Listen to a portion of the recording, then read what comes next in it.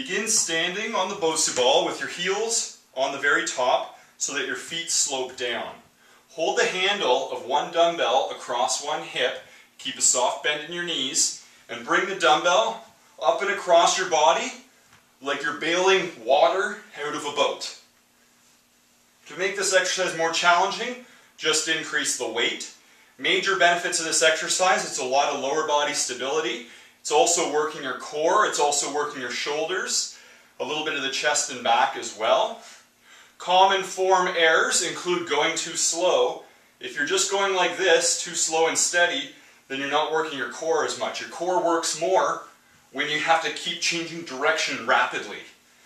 If you find it too difficult to balance on the Bosu ball, then begin by just doing this movement tall kneeling.